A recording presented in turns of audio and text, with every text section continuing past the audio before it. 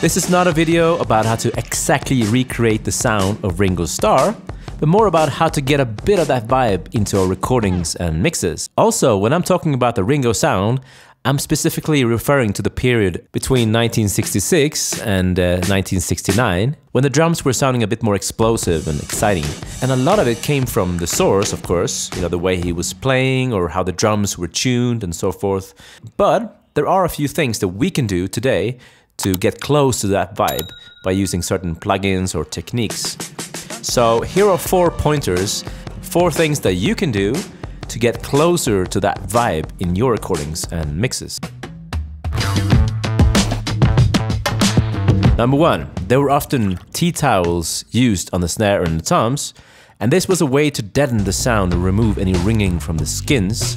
Secondly, most Beatles tracks had mono drums, and the role of the overhead was very different from many modern recordings. Like today, most people record drums in stereo and with the overhead far away from the drums, mainly picking up the cymbals and the room.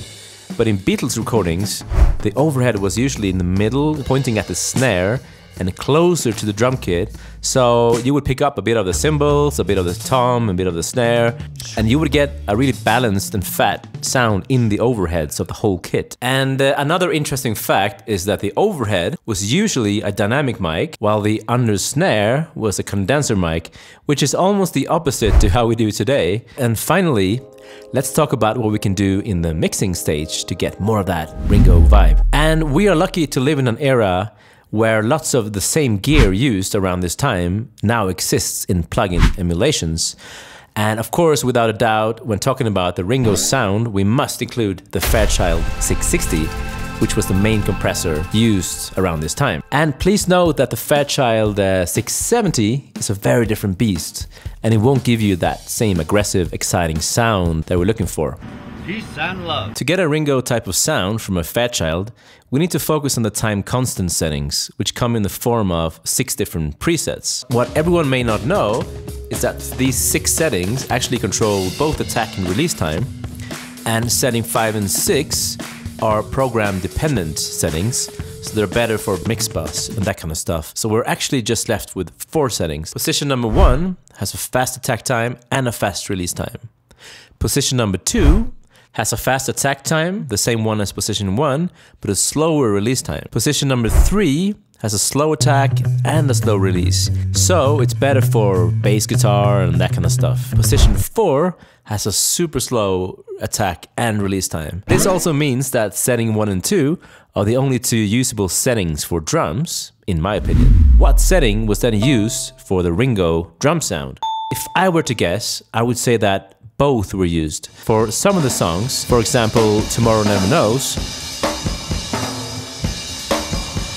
to me it sounds like there's a fast attack and fast release on the drums. For other songs, such as Rain or Revolution, it sounds to me as if there's a slower release, and that's how you get that swooshy, almost backwards cymbal sound that Ringo was famous for.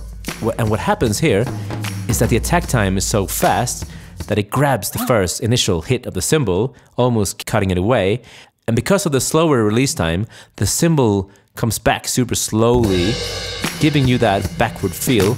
So yeah, that's definitely setting 2. And the cool thing with using a Fairchild emulation is that your drums, when used in this way, almost instantly get some of that vibe, that pumping, exciting, kind of aggressive sound. And here's an example of a drum kit I recorded myself together with my brother Frederick and a good friend David Muir back in 2011 when we spent a day at Abbey Road. Of course, you could get a similar sound anywhere, but we happened to be there.